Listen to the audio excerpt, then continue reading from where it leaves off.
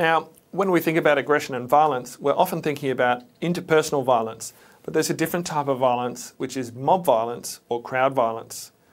In 2011, we saw the London riots where thousands of people came together and protested in Tottenham, London, following the death of a 29-year-old local man, Mark Duggan, who was shot and killed by police during a confrontation with police. The riots took place in many parts of London and went on for around 6 days. The protesters violently clashed with the police. They set vehicles on fire, burnt down buildings, they destroyed a double-decker bus and many homes and businesses in the areas. 5 people were killed and at least 16 others were injured as a direct result of the violent behaviour in the riots. The police made more than 3,000 arrests and issued more than 1,000 criminal charges. The total damage as a result of the riots was estimated to be around £200 million.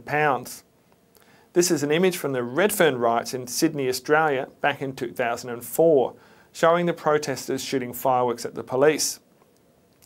This is the site of the Hippodrome in Constantinople, Istanbul, where the Nika riots took place back in AD 532 as a result of some conflict over chariot racing, which was a popular sport back then. This ended up to be a really violent riot where almost half the city was up in flames and destroyed, and tens of thousands of people died. This is an example of how extreme riots can be. The Battle of Brisbane was a riot that took place here in Brisbane, Queensland back in 1942 during World War II. At the time, there were as many as 1 million American soldiers who were stationed along the east coast of Australia to help fight the war in the Pacific, and many of them were stationed in Brisbane. This is an image showing the American military police personnel outside the Grand Central Hotel in Brisbane. The locals living in Brisbane at the time found it difficult to cope as the population practically doubled overnight. Although the American and Australian soldiers got along most of the time, at times tension did build between the two forces. This was mainly because the American soldiers were generally treated better than the Australian soldiers. The American soldiers were paid more than the Australian soldiers, they received better rations than the Australian soldiers. They were able to purchase many different items at much lower price than what the Australian soldiers had to pay.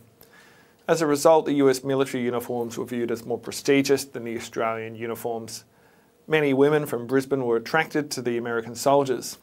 At the time, there weren't that many women available in Brisbane, so the Australian soldiers were not happy about the fact that the American soldiers were more successful with the ladies than them. Eventually, all this tension just blew up one day. Over 2 nights, there were these pitched battles between the Australian and the American troops, who were actually on the same side during the war. By the time the violence relating to the riot had ended, 1 Australian was killed and hundreds of Australian and American soldiers were injured. This is an image showing people repairing the broken windows after the riot.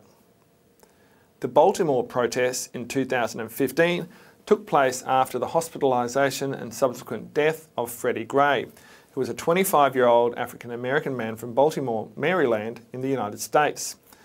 The police arrested Gray for carrying a pocket knife. While Gray was being transported in the police vehicle, he sustained injuries to his neck and spine. A few days later, while still in police custody, Gray fell into a coma and died a week later. Gray's death and how he died became public knowledge. Violent protests started shortly following Gray's funeral service outside of the police station. Over a period of 6 nights, hundreds of people protested against the apparent mistreatment of Gray and for legal prosecution of the police officers responsible for Gray's death. In the end, 20 police officers were injured, 250 people were arrested, and around 400 businesses were damaged or looted. 150 vehicles and other structures were on fire. Additional police were deployed from other parts of Maryland. We hear these stories in the news. Often we just step back and go, oh my goodness, everyone just turned really ugly. Because of this, there are genuine fears of what humans are capable of in group situations.